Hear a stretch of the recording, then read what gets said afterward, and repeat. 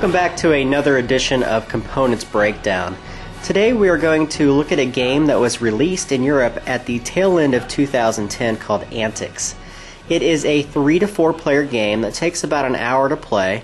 In Antics, each of the players will control their own ant colony consisting of 12 total ants. Now these ants will be used through the course of the game to gather leaves, fight off other colonies, and hunt for prey. All of which can be done by building an anthill that is completely customizable to each player's own liking. Let's go ahead and take a closer look at the game. In order to best explain the gameplay and mechanics in Antics, it's going to be most beneficial to first walk everybody through the setup of a 4-player game. Now at the start of the game, each of the players is going to receive all 12 of their ant meeples, of which 11 of them are going to be placed off to the side into what is known as their personal supply. And one of them is going to be placed on the giant ant hill near the center of the game board. Each player is also going to receive one starting anthill tile and one larger anthill base. The anthill tiles again going to be placed off to the side into their personal supply, and the anthill base is going to be placed directly in front of them. It's going to give them all 5 of their available actions right at the start of the game. Each player is also going to receive what is known as the Magnificent and their player color, as well as 3 colored action markers and a player aid to sort them through each of the available turns. Board is then going to be seated with both prey and leaves. The prey are going to be stacked 3 high on the marked locations on the game board for a 4-player game. The leaves are then going to be placed 1 per space on the 10 marked areas of the game board, resulting in a total of 5 brown leaf and 5 green leaf locations once all of them have been placed. Across the top of the game board are 6 scout fields, and they're going to be set up as such. The players are going to take all 60 of the smaller anthill tiles in the game, and they're going to mix them into the provided bag, and they're going to randomly draw and place 3 tiles per column in fields numbered 1 through 5. Now if any of the tiles drawn at the start of the game show a fungus icon on them, they will instead be placed in the highest available field and a new tile will be drawn. So you'll be placing the number 1, 2, 3, 4, and finally the 5th column. Next, players are going to randomly place 3 of the double-sided anteater tiles into the final column number 6. Now, after all this is done, the last action that's going to take place during the setup is the double-sided anteater guide will be placed to the left of the scout fields, depicting whether it's going to be a 3 or a 4-player game, depending on which side is placed upwards. Let's go ahead and take a look now at the gameplay. The scoring in Antics is a victory points based system in which players can earn recognition for 2 very specific types of things in the game. The first of which is collecting unique types of prey, and the second is collecting leaves that can then be placed on their acquired fungus tiles at the end of the game. So the goal of the game is actually incredibly simple to understand, and that is to collect as many of the limited amounts of prey tokens as possible and build your anthill high enough to earn points for your combinations of leaves and fungus at the end of the game. So we'll come back to both of these things a little bit later when we get to the end of the rules explanation. So what players really need to do in Antics is to create a network of ants in order to transport as many of these 2 things, being prey and leaves, back to the central shared anthill near the center of the game board. However, ants do not move in this game, which is one of the unique features. They act more like trains in most games, in which networks will be chained together by ants being placed into several of the different locations on the board, which will then allow the players to transport tokens through these ant chains back to that central anthill. So how is all this done exactly, and what actions are available to the players to be able to fulfill these 2 goals in the game? On a player's turn, they're allowed to perform 3 total actions using the 3 colored player markers that they started off the game with. Now, there are 5 possible actions that are available at the start of the game, all of which are located on that player's starting anthill base. Now, to take an action, a player simply takes one of those colored markers and places it on one of the actions available to them. As I said, there are 5 possible actions available. Let's go ahead and take a look at each one in turn. Looking at the anthill base, we're going to talk about each one of these 5 actions. in a little more detail. The first action we're going to talk about is called scouting, or taking tiles. Now, the tiles that we previously used to set up next to the game board are what is known as the scouting fields. They were numbered 1 through 6 at the start of the game. Now, whenever you perform the scout action by taking your marker and placing it on this scout icon, you are allowed to take a singular tile from the scout field according to the level of the action that you take. We'll talk about levels in just a moment, but for a level 1 action, you simply take one tile of your choice from column 1 and place it into your supply. That is what a scouting action does. The second action available to each of the players is called building your anthill. Now, when you perform this building action, you take one of the anthill tiles from your personal supply and you build it onto your anthill. Now, by doing this, you can either make your anthill taller or you can make it wider. But there are several rules that govern the way in which an anthill must be built, and some of those include they must be touching another tile. So you have to have one central anthill throughout the course of the game. Also, you cannot overhang another tile. You also cannot build over prey, and we'll talk about that in just a moment. But most important of all is that when you build on top of other hills, you must build over 2 tiles. You can't place it on top of one singular tile. The third available action to each of the players is called hatching. Now, in order for them to get their ants from their personal supply in front of them onto the game board, they're going to have to use this hatch action. And it's going to allow them to place ants from that supply onto any of the 6 nests of the hatching area at the bottom of the game board. Now, a simple rule is that if players should ever happen to hatch 2 or more ants in one particular action, the first 2 of those have to be placed in the exact same nest. Any further ants that happen to get placed can be placed in other nests as they see fit.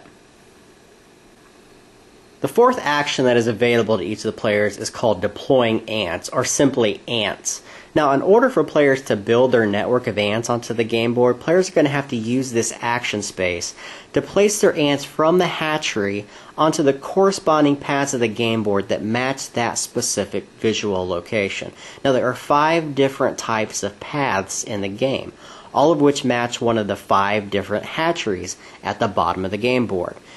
Now, in doing this, players must make sure that the network leading back to the central anthill always stays connected at all times, meaning that players must initially place their ants in such a way that they sprawl out from that central anthill. Now, it needs to be noted that players can share the same path as other players' ants, but typically only one of their own ants may be on a path at any given time. Now, for those who may have noticed, there is a 6th type of hatchery spot on the bottom of the game board, and it does not match any of the other locations. So this is called the soldier ant hatchery, and it plays a very special role in the game's design. Now, soldier ants provide most of the conflict aspects of the game, and they allow players a couple of different options when they choose to use them. Now, one of the options is the soldier ants can be used to attack other players who may have a prey or a leaf on them. Now, if you have your own personal ant on the same spot as another player's ant who may be carrying one of these 2 tokens, you may hatch one of the soldier ants to rip that specific token out and place it onto your own ant. Once that action is done, you take that soldier ant and you put him back into your supply since he's been used up. The second thing you can do with a soldier ant when you play the deploy ant action is to protect one of your own ants. And this is simply done in the opposite way. If you have somebody carrying a token, you can put one of your soldier ants next to him to protect that same style of attack happening to you. And the third and final ability that the soldier ants are allowed to do is to cross the giant chasm at the top of the game board. Now, if players at any time have 3 soldier ants in their hatchery, they may use a level 3 deploy ant action to build a bridge across that chasm, and it just simply allows for quicker access to several of the tokens at the top of the game board. The 5th and final action that players can take on their turn is called heaving. And when players heave, they're allowed to transport any prey or leaf that is connected in their network back to the original anthill at the center of the board. Now, the number of spaces they're allowed to move that particular prey or leaf between their ant network is completely dependent upon the level of the heave action that that player takes. Now that I've explained the 5 basic actions that players can take on their turn, it's imperative that I show you the core mechanic of the game, and how all these actions that I've shown you thus far can be further expanded upon and customized to your own style of play. Everything that I have described to this point is referred to players taking what is known as level 1 actions, such as scouting for 1 tile, or building 1 tile, or hatching 1 ant, and so forth. As players build their anthills higher, though, the actions that they take become more numerous. Let's give you a couple quick examples. For instance, a scout action that is 2 tiles high allows players to not only take that level 1 tile, but also a level 2 tile from the scouting fields. A build action that is 3 tiles high allows players to take a level 3 build, which allows them to place 3 tiles from their supply onto their anthill. So in essence, each of these 5 available actions that I just showed you can be expanded upon in this way, which really speeds up the player's ability to do a lot of these actions quicker and more efficiently through the course of the game. This is the core mechanic of Antics, and it is a remarkably interesting mechanic to witness in action. Now, there'll be many times when players accidentally build over a tile that they may have needed, essentially sort of blocking them out completely of an ability to take a specific action for the rest of the game. This is where the Magnificent token comes into play. Now, the Magnificent action token kind of acts like a joker, and it allows a player once per turn to take any action that they so desire out of those 5 available. But the only caveat is that it has to be a level 1 action. So once a player has taken all 3 of his available actions, there's going to be a very short cleanup phase that's going to take place. The first thing he'll do is he'll remove all of the action tokens or markers off of his personal anthill and place them back into his supply to be used again on a later turn. The second thing that will happen is any prey that they have heaved back to the central anthill in the middle of the game board must now be stored onto their personal anthill. What this does, though, is it effectively blocks out that specific space for the rest of the game. So you can't use it for actions, and you most definitely cannot build over it. So there's going to be some strategy throughout the course of the game on how you build your anthill. If a player ever heaves back a leaf instead of a prey, they do not have to be placed on that anthill, but can instead be placed back into the supply off to the side of that player's play area. The third thing that's going to happen is if a player happened to use the scout action that turn, he must refill the scout fields by shifting all the empty rows to the left, effectively filling all the spaces with new tiles from the bag. Now, as you've noticed, there are anteaters that will gradually make their way towards column 1. And if this should happen on a player's turn, a very special anteater phase will take place. And 2 very specific factors will control what that anteater does. First, the anteater card that is off to the side, stating to you what that anteater will eat. And the second thing, whether or not it is the first, second, or third anteater to arrive at column 1. So in a 4-player game, the first and second anteaters that arrive at column 1 will eat prey off of the game board of that anteater's matching color, while the third anteater to arrive will eat both a prey of its matching color and all of the ants in the hatchery that match that anteater's color. If no ants are there at that specific time, he just keeps traveling in the direction of his nose until he finds a hatchery that does contain ants, of which he will eat. Now, this will happen for all 3 of the anteaters until they all arrive at column 1. When that happens, they are simply turned over to their opposite side, placed in column 6, and will again work their way towards column 1 as the game progresses. And that is Antics in a nutshell. This kind of gameplay will continue in this fashion until one of 2 conditions are met. Either you cannot refill the scout fields due to not having enough anthill tiles in the bag, or if there is only one kind of prey still available on the board. When either of these 2 things happen, each player is going to be allowed 1 additional turn to gather as many victory points as possible. Scoring in the game is done as follows. Now, for each unique type of prey that a player has on his anthill, he's going to square that total. So, for instance, if he has just 1 unique prey at the end of the game, he's going to score 1 point. If he has 2 unique prey on his anthill, he is going to get 2 points for each of those prey for a total of 4 points. Fungus, however, are scored entirely different. and only count points if a player's combine them with leaves that they have collected throughout the course of the game. Now, at the end of the game, players will place their leaves from their supply onto any of the available fungus spaces on their anthill, and will score X number of points depending upon how high that fungus tile is. Therefore, a level 2 fungus with a brown leaf on it scores them 2 points.